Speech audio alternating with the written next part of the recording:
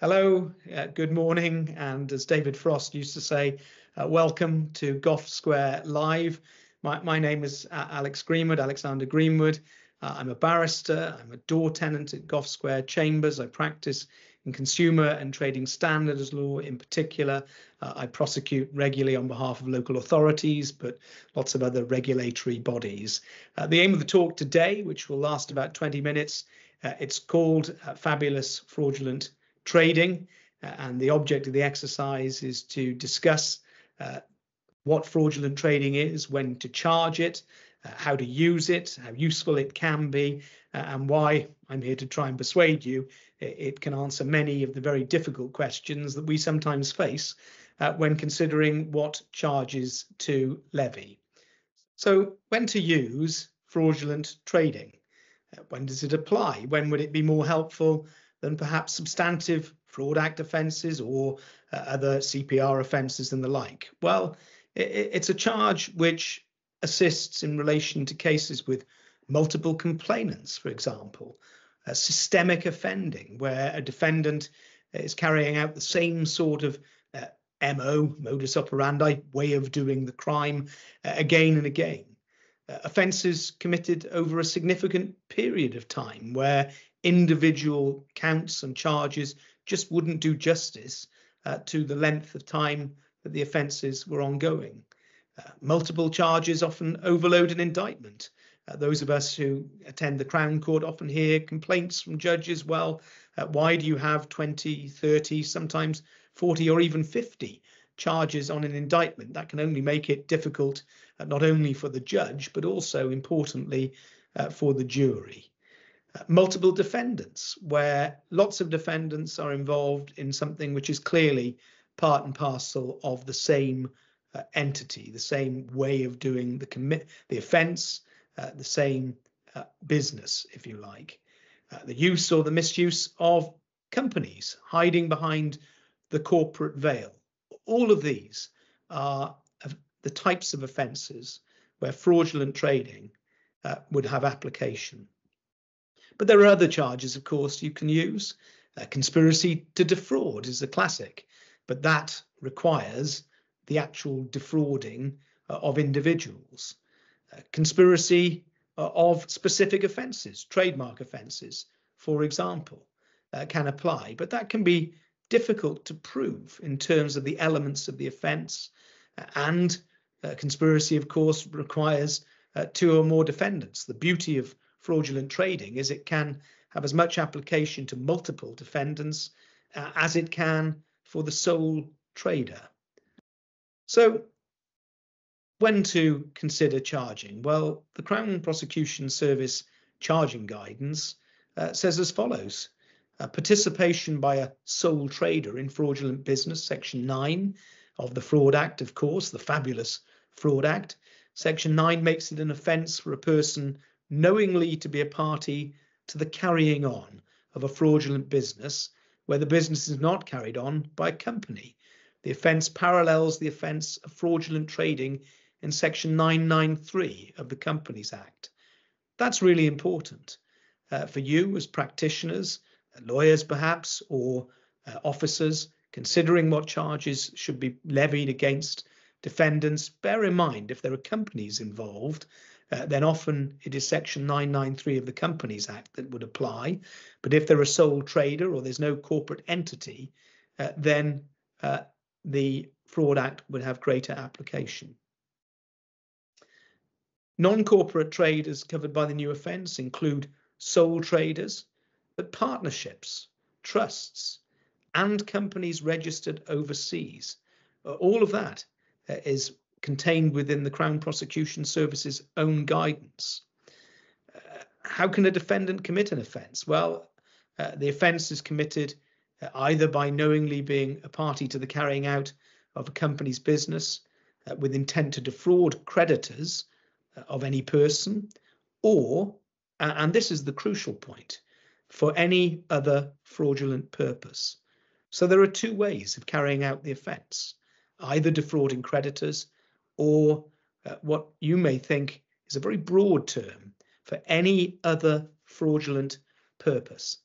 And that, you might think, is what makes this charge or these charges, either under the Companies Act or under the Fraud Act, so effective.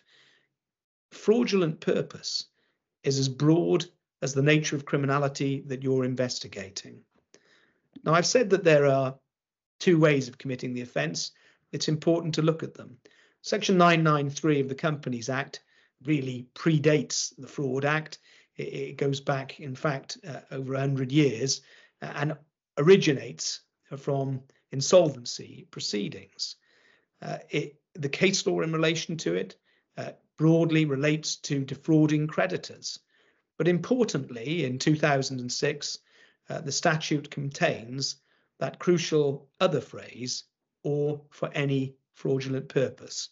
And it's that this talk will be focusing on, because that is the elastic phrase that may well cover any number of criminal activities. So Section 993 relates to a business or a company carried out with intent to defraud or for any other fraudulent purpose. To prove the charge, every person who is knowingly a party to the carrying on of the business commits an offence. The advantage, it doesn't deal or speak of directors or managers. Every person knowingly a party to the carrying on of the business in that manner commits an offence. So when you're looking at a company, don't concern yourself just with the directors and the upper echelons.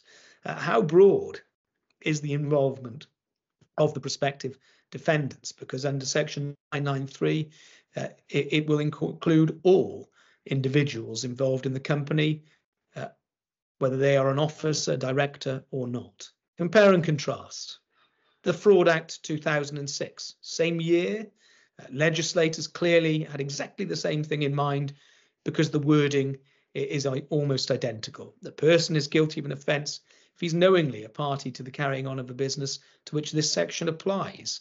This section applies to a business which is carried on by a person outside the reach of Section 993 of the Companies Act 2006 and with intent to defraud creditors of any person or for any other fraudulent purpose. We see it again. So what did that mean? Well, for a long time, there was confusion about the parameters of this charge. Did you have to have a victim, for example? Did you need deception?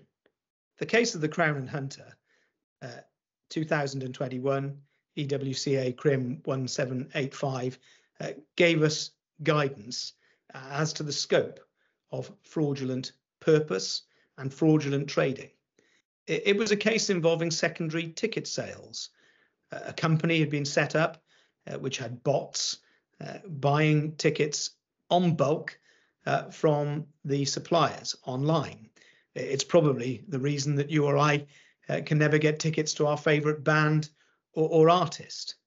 And so Hunter and others were involved in buying tickets, falsely representing to the source seller that they were buying as individual customers.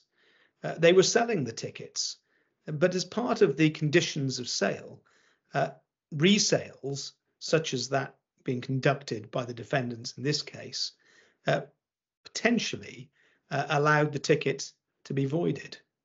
There was therefore a risk of cancellation. One of the interesting things about the case is there didn't seem to be any specific victims, any complainants who said their tickets hadn't been honoured. That was considered by the Court of Appeal. Lady Justice McCure was considering all the assorted elements of the offence of fraudulent trading. She said this: the phrase "to defraud creditors of any person" covers the situation where creditors are creditors of the business, but the business is not a legal person. The creditors could be creditors of individuals or other related companies.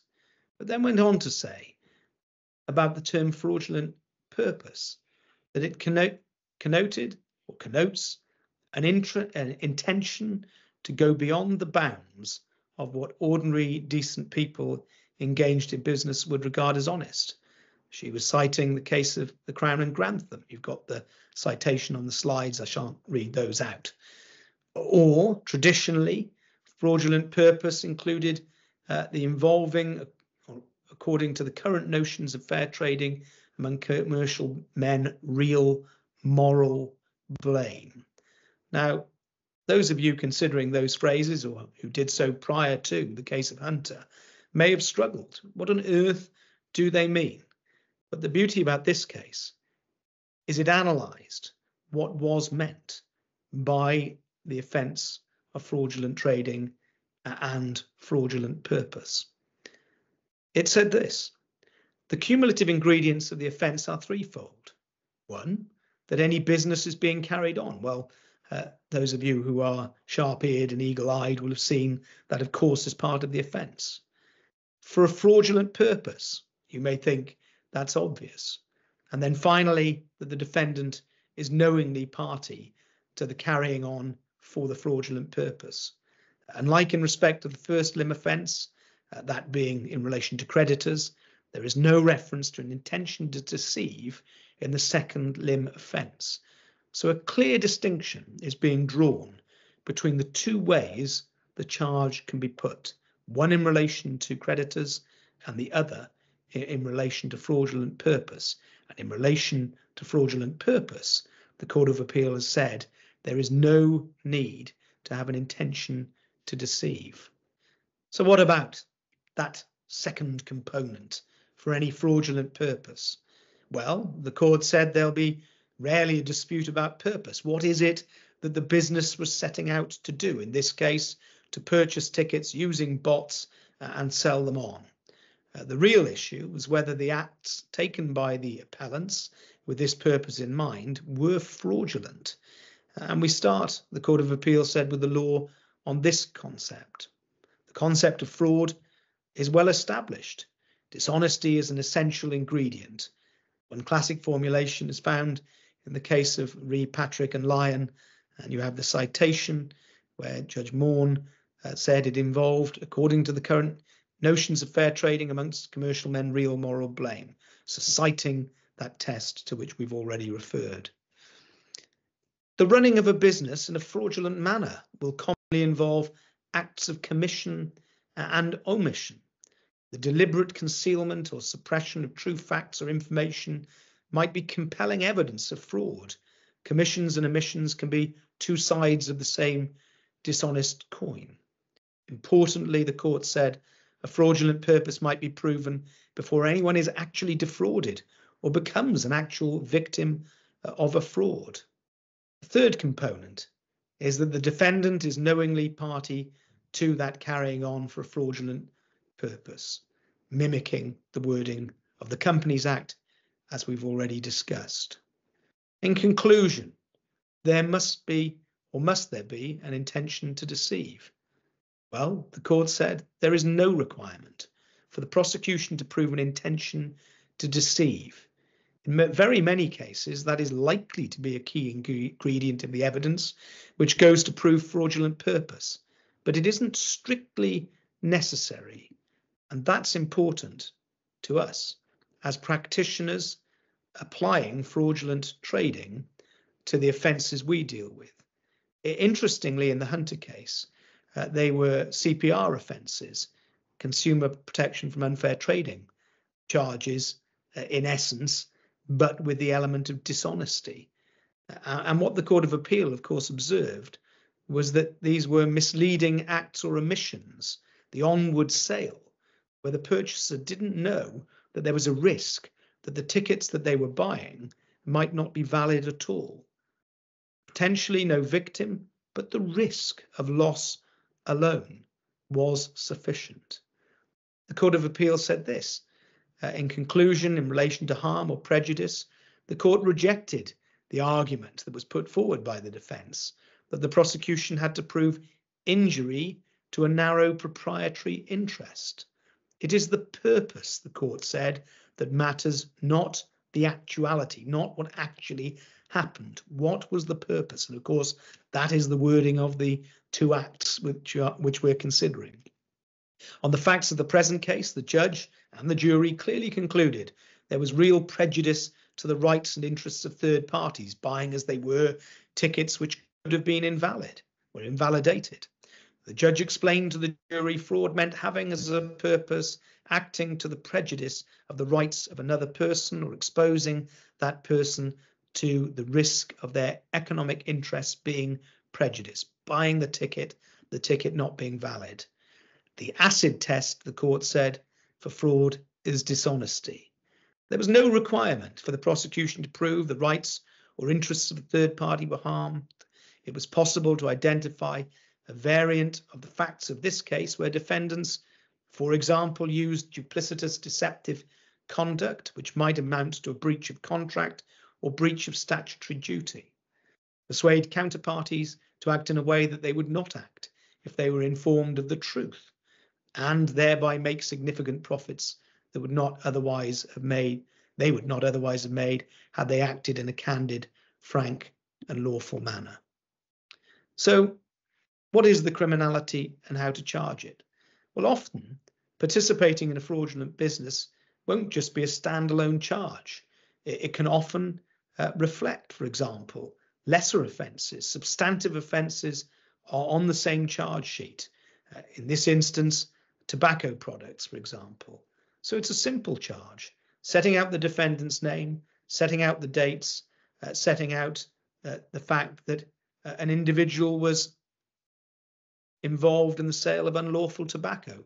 What's the difference between a substantive offence and the fraudulent business offence? Well, you'd expect system, but then if it's come to the attention of the local authority, the likelihood is you have plenty of evidence that the offending is systemic, but also that crucial element of dishonesty.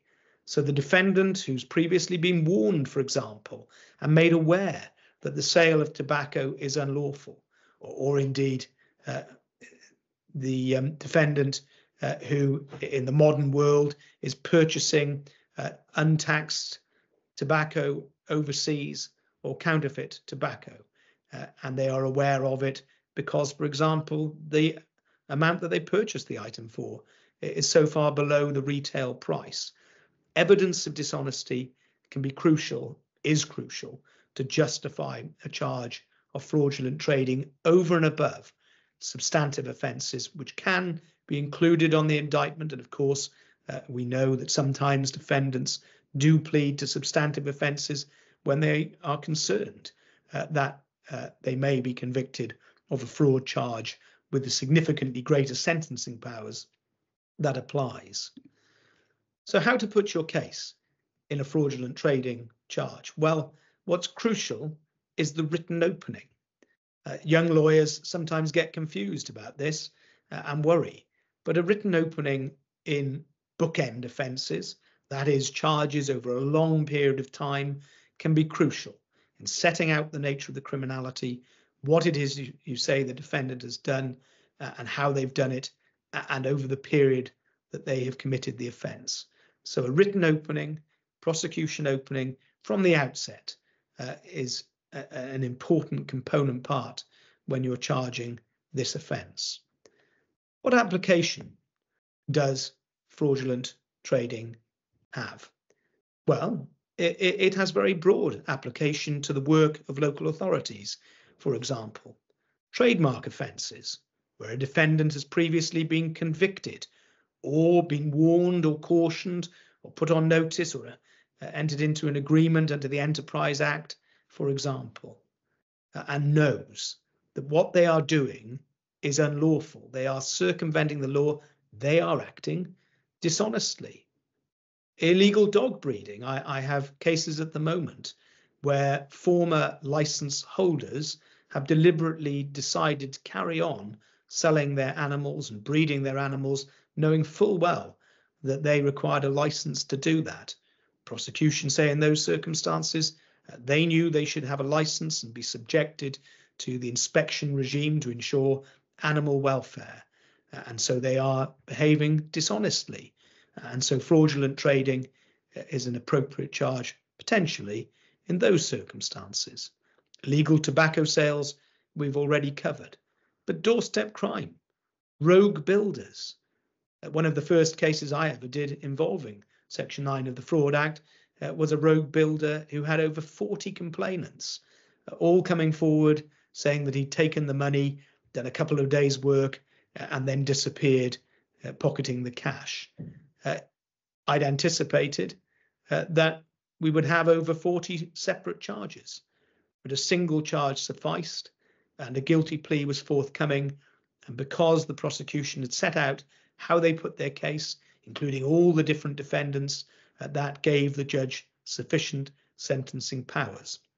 And it's important because fraudulent trading uses the guidelines set out by the Sentencing Council that apply to fraudulent representations, where, of course, the value of the fraud, and that's where the prosecution opening has such importance, is reflected in the penalty that is ultimately imposed, and also, of course, has important implications for proceeds of crime when confiscation arises at the end of the case.